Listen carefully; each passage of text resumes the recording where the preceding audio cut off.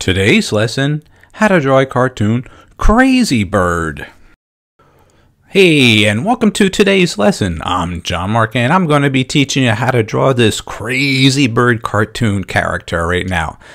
Alright, so let's begin with the sketching. As what I'm doing right now, as always, I'm just building some of the basic elements, roughing it out. I have the body, and now I'm making one of the big eyeballs.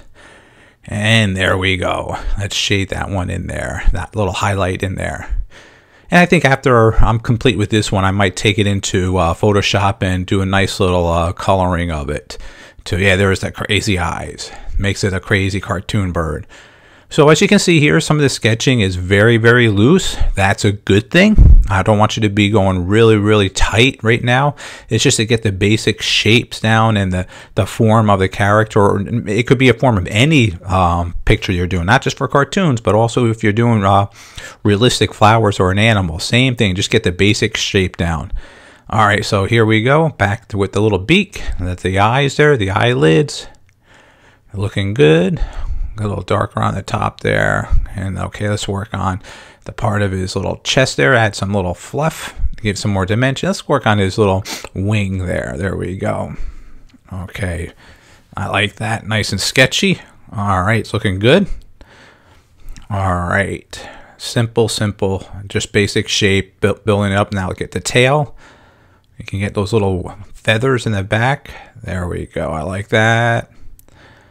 All right, 3. It's always nice to do 2 or 3 there. And let's just add some color on the top part. I like that. Looking good. Shade it in. Very light sketching right now. Let's work on his feet. Straightforward, making it nothing fancy. Not a web feet, just a little simple one right there. Likewise on the other side, a little skinnier. I like them a little skinnier like that. You can make them smaller or whatever. And this is your cartoon too, so if you see something that you would change from what I'm showing you right now, feel free to do it. Be creative in anything you can see whenever I'm teaching you in my lessons. All right, let's shade the top eyebrow there too. And you can change the expressions as well. That's a little simple beak.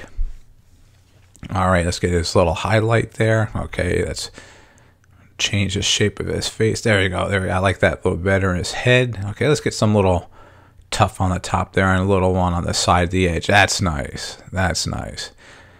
All right, yeah, I can see almost two-dimensional coloring in here too, where I separate some of the colors from the wings to the top of the head and shading and feathering it to the colors. So sometimes when I'm drawing, I'm also thinking how this coloring of this character may look like at the same time. And then when I do, it can totally change. But, all right, just about done with that one right there. That's looking good with the feather. I like that. That's looking good.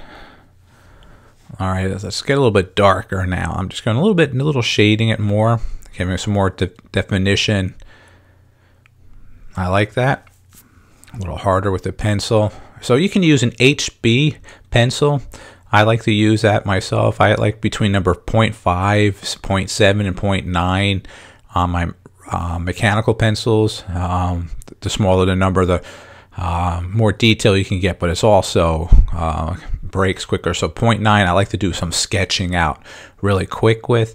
And then I take my 0.5 and I might come back and do a little bit tighter because it's a little bit smaller lead.